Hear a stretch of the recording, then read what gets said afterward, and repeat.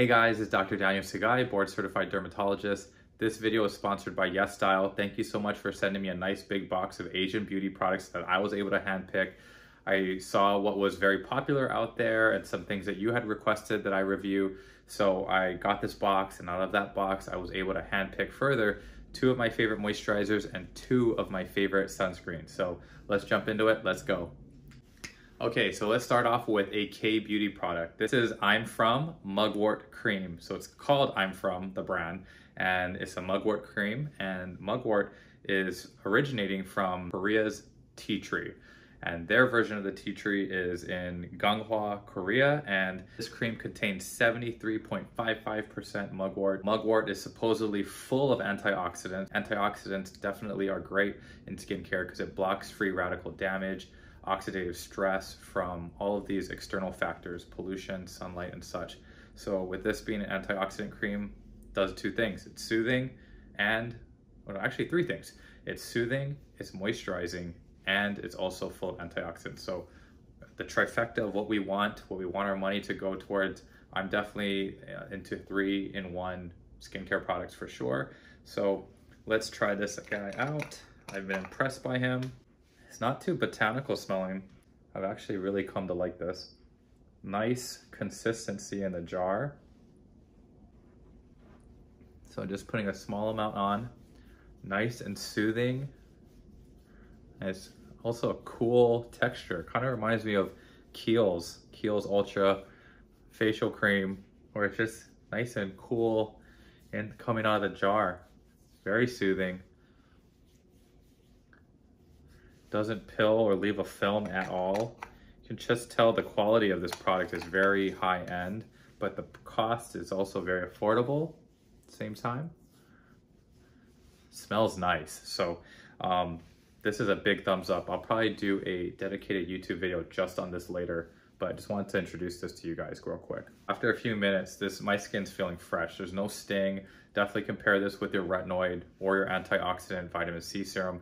You can layer them. Don't mix them, but just layer them. So you can put your vitamin C serum on first, then follow up with the mugwort cream, or your retinoid at night, and then follow up with your mugwort cream. It's also fine for oily skin. It's not too thick. It actually melts in very well. So this is one of my top 2 picks of the box for moisturizers. All right, next will be Cosrx Snail Mucin. So Snail Mucin, I'm totally serious. I like this a lot. I really like their essence, their power essence, 96. So that one's 96% Snail Mucin. This one is their advanced Snail 92 all-in-one cream. It's in a kind of a interesting packaging. I don't know if I really like it. It's kind of like this cheap black lid here, twist off. It gets pretty messy, but the contents of it is very amazing. This is actually one of my favorite moisturizers. This is 92% snail secretion filtrate, and it says that cream helps naturally create the peeling glow of healthy skin. So Snail Mucin, I've actually found some scientific papers on it. It has wound healing properties. It's soothing. In a moisturizer, it works beautifully. So I want to show you this gooey, sticky moisturizer, but sticky out of the jar, but does not feel sticky on the face. I have to watch what I say. What you see here is a completely different story of what you're gonna deal with on your skin. But look at that. Ooh. I was kind of disappointed. I thought this there would be a spoon or a spatula that comes with this, but just get your fingers in, I guess. But if I don't know where my, I don't have any clean spatulas right now, so I'm just gonna show you with my fingers going in. Ooh.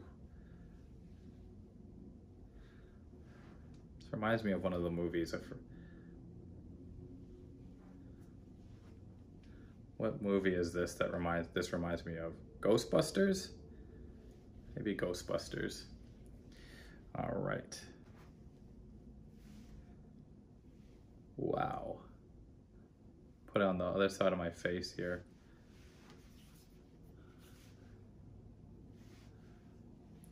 Like natto. This is the ultimate soothing experience right here. No snails are harmed in the making of this. I think I read that these snails just walk across like a grate and the mucin is just collected without harming them at all. So Cosrx, I really like the brand. I've tried the pimple patches before. Like I said, I've tried the 96 Power Essence. This is just fantastic. Definitely gives my skin a nice hydrated look, pretty dewy. Love this for either in the summer or winter because it's actually pretty lightweight despite looking at how thick and sticky and gooey it is coming out of the jar. It actually is fine for oily skin, sensitive skin. People with rosacea, I can imagine tolerating this just fine. So Korean beauty products, ahead of the curve there for moisturizers, Mugwort and Snail mucin. Next are two great Japanese beauty products, sunscreens. Out of the sunscreens I've reviewed, K Beauty and J Beauty, I just feel like these Japanese products, these sunscreens really understand my skin. It makes sense, I'm Japanese. I go to Japan, they say, no, you're not Japanese, you're American, you're too big to be a Japanese person.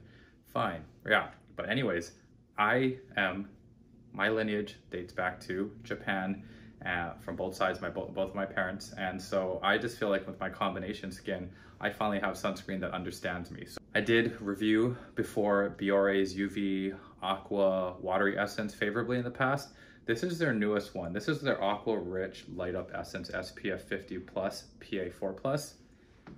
And then this is Hada Labo's UV White Gel. So Hada Labo, Hada means skin and Labo means lab. So Skin Lab. And this is made by Skin Lab. And this is SPF 50 Plus PA 4 Plus.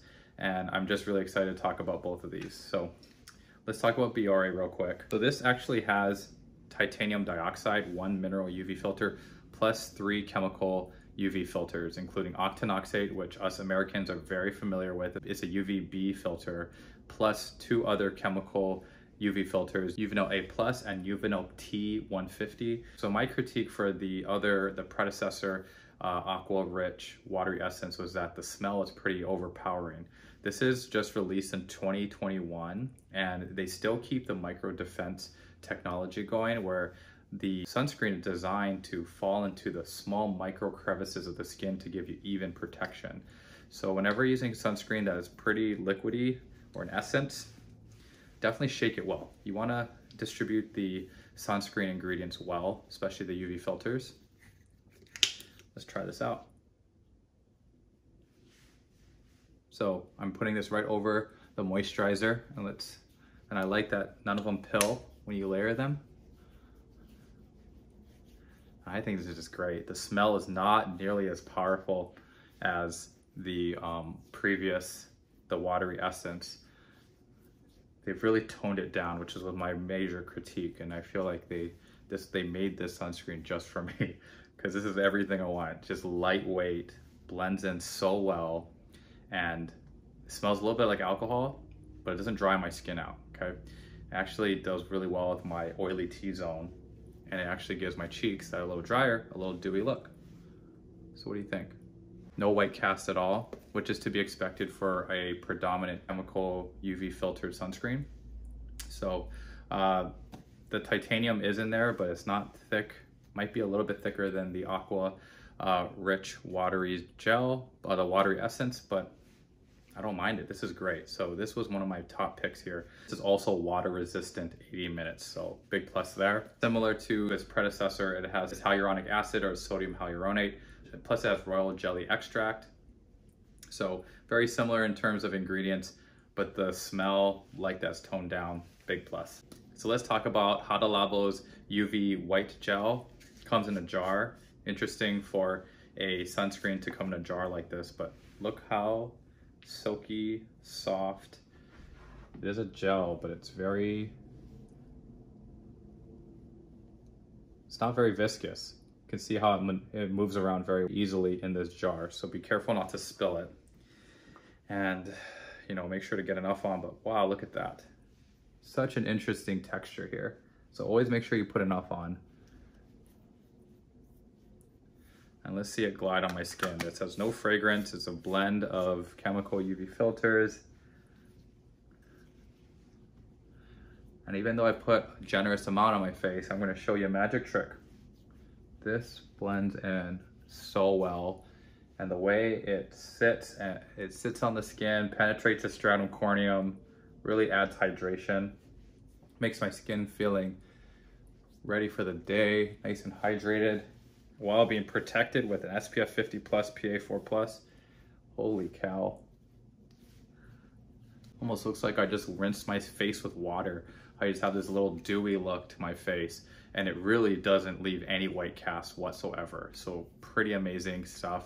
It is based off of chemical UV filters, so you shouldn't have a white cast as readily, but man, this really does just feel nice on my skin. So again, like I said, skincare should be about the sensorial experience, and I actually look forward to putting this on. Maybe I do wish having, in terms of a sunscreen, I do wish that this would come in more of a squirt bottle tube for ease, especially on the go, especially for reapplication. If your hand's a little dirty, you don't want to be getting your fingers in there and pulling out the jar. Maybe it would be good to measure with a teaspoon, because you should be using a ½ teaspoon amount to your face, ears, and neck, and maybe have a teaspoon dedicated just for your skincare to scoop out the appropriate amount of sunscreen to apply to your face. So yeah, I think maybe just the jar is a little interesting. I'll probably use this more for like everyday use instead of bringing it to the beach and digging my sandy fingers in there to apply it to my face. But man, really impressed by these Asian beauty products. In terms of hydration, it has the humectant hyaluronic acid in this, but it also has an antioxidant friend hidden in there, the magnesium ascorbyl phosphate, which is a stable form of vitamin C. It's not ascorbic acid, so it's not as active as ascorbic acid. So it's not your OG ascorbic acid that you look for on the ingredient list, but this does have some antioxidant properties as well. Big plus there. Good job, Hada Labo. We'll be doing individual videos on each of these to go more in depth with them, but I just wanted to do a broad overview. So thank you, YesStyle, for sending this box. I'm going to be doing more videos on the other products as well, but just wanted to highlight my favorites. If you've tried any of these products, please leave a comment down below, let me know, and also let me know if there are any other Korean beauty or J beauty products you want me to review. Please hit the like button, please hit the subscribe button, guys. Thanks so much for supporting the channel. I hope you enjoy hearing a board certified dermatologist's view on the Asian beauty world, and I'm really glad I got exposed to it. I don't think I ever would have gotten into this Asian beauty skincare world if I didn't join social media last year. So just being a year into it, I'm so glad I've joined social media to connect with you guys, but also to try these Asian beauty skincare products, because they are in many ways light years ahead of the American skincare industry for certain aspects. You know, sunscreen, very neat how they're using these UV filters that we haven't approved yet. So yeah, let's keep talking about these products, and I like that you can get these authentic products at YesStyle. Okay, so I'll have a link and code down below that you could use when you shop there, and hope you enjoyed this video. Take care, guys. Peace.